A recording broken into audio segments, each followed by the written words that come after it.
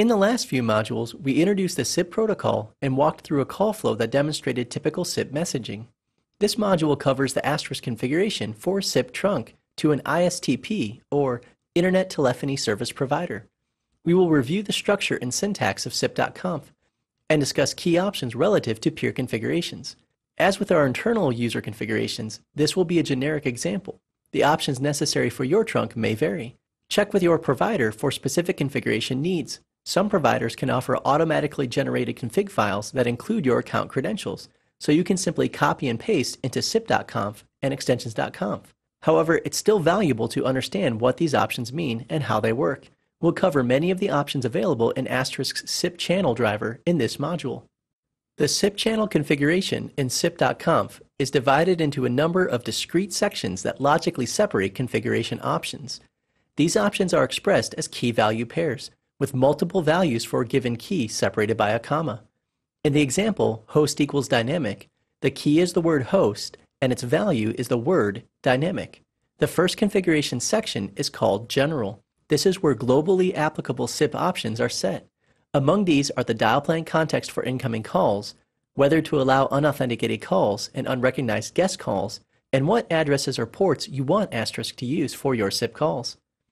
There are a great many other options that may be set, and we encourage you to read through the sample sip.conf configuration file to familiarize yourself with them.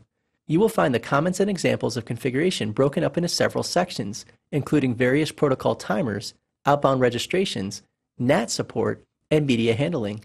It's worth knowing about most of the available options, even though configuring a basic SIP trunk only requires a few of them. Toward the bottom of the sample file are examples of user and peer account sections. We will add a peer configuration for our SIP trunk to our sip.conf file below our user phone configuration. Before we do that though, we need to add an outbound registration line for our trunk. As you may recall, Asterisk doesn't necessarily always know the IP address of a phone it may try to send calls to. Setting the configuration option, host equals dynamic, tells Asterisk the device will register its IP address by notifying Asterisk when it comes online. The same concept can apply in reverse. Here we want the SIP trunk to be able to send calls to Asterisk, so we need to configure an outbound registration so that we are telling the ITSP how to reach us. An IP address for an Asterisk system is likely to be static, but it's still common to register instead of relying on the address never changing. Before we look at the syntax to cause Asterisk to register with the trunk provider, we want to stress one very important point. The location of the register line in sip.conf must be below all of the general configuration and above the first user or peer account. You can search for outbound SIP registrations in all caps in the default sip.conf and put your registrations there. If you add a register line below a user or peer definition, it will not work properly. The syntax for a register line begins with register equals greater than. The minimum required options are the username @host. There are other additional options, such as the SIP secret, with the username and secret separated by a colon.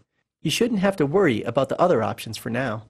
Your trunk provider may give you the exact syntax to use to register with their system, in which case you can just paste it into your sip.conf at the proper location.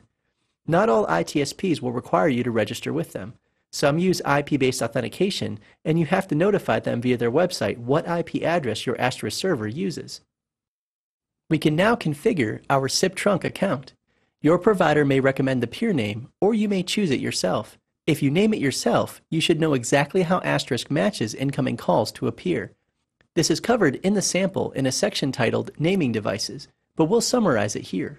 First, Asterisk compares the name in the SIP from header to any sip.conf entries where type equals user. If no match is found, Asterisk compares the SIP from header to any type equals peer entries.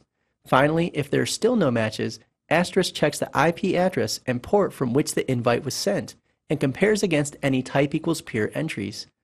What this means is that if you're not careful when naming devices, Asterisk might match a call to a device you didn't expect. This is particularly likely when you name your devices after phone numbers. For a bit more about device naming, including a discussion of recommended best practices, see the Device Naming Conventions module in the VoIP Fundamentals chapter. In our example, we've named the peer provider-trunk. If this were an actual account where the provider didn't dictate the peer name, we would change the word provider to the name of the company providing the trunk. The first option listed is type. We've set it to peer. This is usually the case for SIP trunks, though some providers will require you to have separate user and peer entries for making and receiving calls. Next, we set the host to send call invites to, and then the authentication credentials. Also listed are from user and from domain, which may be necessary depending on how your provider authenticates calls. Different providers authenticate using different mechanisms. Many providers expect and require that they not be challenged to furnish authentication credentials when delivering a call. To allow this, we set insecure equals invite, port.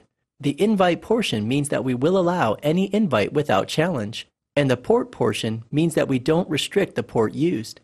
You may also configure the trunk to allow or disallow specific codecs.